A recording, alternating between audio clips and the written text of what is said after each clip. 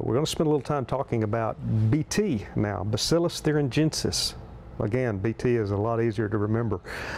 This product is one of the greatest insecticides out there on the market. It has been around for a lot of years, and the reason that it is so good is that it targets one specific type of insect. It only kills caterpillars, insects in the insect order Lepidoptera. And it is a stomach poison.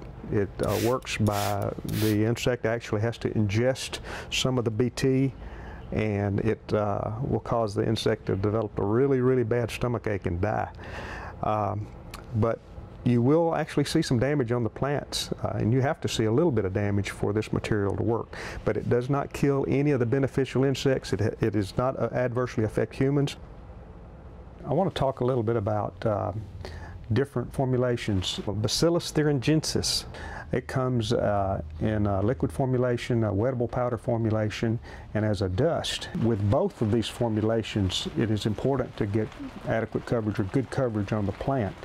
The dust formulation is a little harder to get very good control or very good coverage because it's a little bit harder to get your dust on the underside of the leaf utilizing a dust. There are applicators that you can actually force air through and it will blow the dust out and do a pretty good job, but most of the dust applicators end up being something like this. This is a homemade one. We've got some holes in the top, and it makes a pretty decent applicator.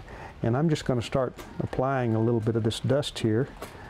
You can see we got a little of the dipel coming out. Sometimes you have to shake it up a little bit. Might need to put another hole or two in there.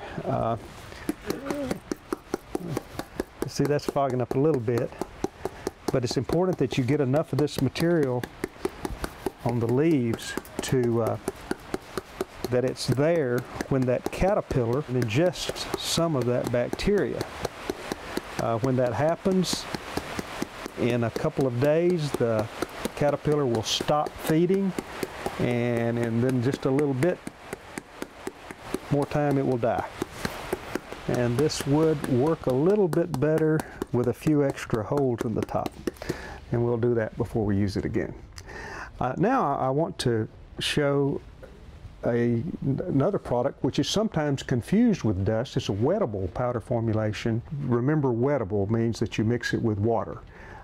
You don't want to use the dust mixed with water. The concentration of the dust is a lot less than the concentration of a wettable powder formulation. So the wettable powder, in this case, we have already mixed up, and with a wettable powder, sometimes they are harder to stay in suspension than some of the ECs or emulsifiable concentrates. But so when you have this one is in suspension really good now, and so you keep it shook up. And as I mentioned with the dust, it's very important to get good spray coverage. And you want the upper and lower side of the leaves covered. And it's a little hard to do. You have to kind of get on the inside of the plant and shoot out. And most of the recommendations when you're applying any pesticides is spray to the point of runoff. And you can see that's happened right there. I don't need to put any more material on the leaf right there because it is already running off. Well, I hope this makes you better understand how to properly use Bacillus Thuringiensis BT.